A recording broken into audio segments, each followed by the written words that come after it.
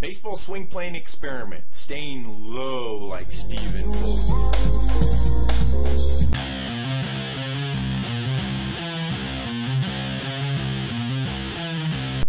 Question: can the back leg angle affect ball flight during the final turn?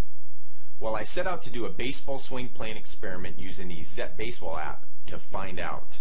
Just to let you know, the background research in the experiment setup can be seen in the link in the Show More tab directly below this video if you're watching this on YouTube.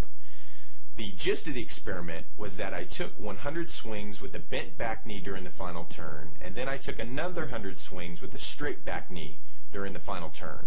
I wanted to find out what the back leg angle, the effect that it had on ball flight, specifically the ground ball, line drive, and fly ball ratios. Let's take a look at the experiment results. For this experiment, I wanted to key in on specific metrics the Zepp app gave me, such as bat vertical angle and impact, the attack angle, and ground ball, line drive, and fly ball ratios. You have to visit the previously mentioned blog post link for definitions of the first two terms. Now, as you can see, here is a snapshot from the Zepp app. On the right is a bent back knee, on the left is a straight back knee. And I didn't pay too much attention to the bat speed or anything like that, but mostly to where the arrows are pointing to the attack angle and the bat vertical angle at impact, which you'll find here on the right was 5 degrees, on the left was 2 degrees for the attack angle, and the bat vertical angle at impact was -22 on the left and -19 degrees on the right. Now, if we look at the fly ball, line drive, ground ball ratios, as you can see, same thing, bent back knee on the right, straight back knee on the left. You're going to see a major difference in the grounders, 42% versus 15% on the bent back knee, and fly balls, 6% on the left, 30% on the right. Now, you can go to the original blog post that I am posting below the Show More tab underneath this video if you're watching this on YouTube, and the link's in there. But you can see that the attack angle we talked about was 3-degree difference. The bat vertical angle at impact was 3-degree difference as well, but erring more on the left side of the straight back knee. But you'll see here 27% difference in ground ball percentage and a 24% difference in fly ball percentage. So now let's go into watching Stephen Vogt's swing.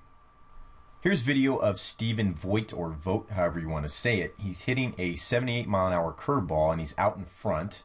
May of 2015, I believe. And what you're going to see is most hitters, when they're out in front on a pitch, you'll see that back leg actually get straight. Vogt does a very good job of keeping a back leg angle even though he's out in front and balancing his body out. And what's interesting, if we look at his metrics, according to Fangraphs.com, is his ground ball percentage is well below average, 32.6% versus the league average is 44%. His fly ball ratio is above average at 46.6%. The league average is 36%, and his home run to fly ball ratio slightly above average, 10%. League average is 9.5%, and that's based. His numbers are based on 4 total seasons. So let's take a look at the conclusion of the baseball swing plane experiment. Now, in conclusion, does the back leg angle affect ball flight during the final turn? Well, based on the baseball swing plane experiment findings, it can dramatically. Now, I urge you to tinker and test this for yourself and post your findings in the comment section directly below this video. Make sure that you're swinging smarter by moving better. Oh, and one more thing. The Hitting Performance Lab wants to know, did you know repeatable hitting power does not start in the hips? Have you heard the expressions, load and explode the hips? Power comes from the hips. Well, we created a free video revealing the results of a scientific study that will show you how we added 48 feet of batted ball distance instantly. And it's not all about the hips. Click here now to get the video while it's still free.